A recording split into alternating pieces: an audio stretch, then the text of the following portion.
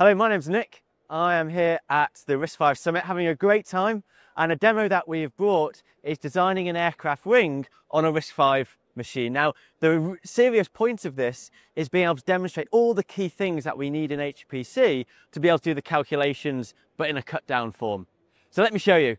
What we've got here is the picture of a wing, and we can decide our design. So let's make the angle of attack a bit higher. The camber, which is the bend in the middle, let's improve that. And then also let's make it a little bit thicker. Now, when I'm happy with the wing, all I'm going to do is I'm going to hit run, and it's running our simulation code. Takes about 10 seconds, but crucially what we've done is we've parallelized this using all the key technologies that are used in HPC.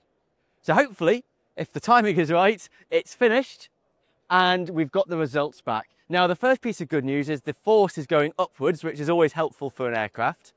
But then we can see this wing connected to a 757, whether it would take off or not. So this is Edinburgh Airport. Edinburgh is where I'm from. Let's see, come on. Oh, not quite. But the good news is there's no problems because there's life rafts and everyone has survived. It's a little bit of fun, but really the point we're making is actually there's a lot already there in the software ecosystem to run these sort of codes and do the number crunching. Thank you.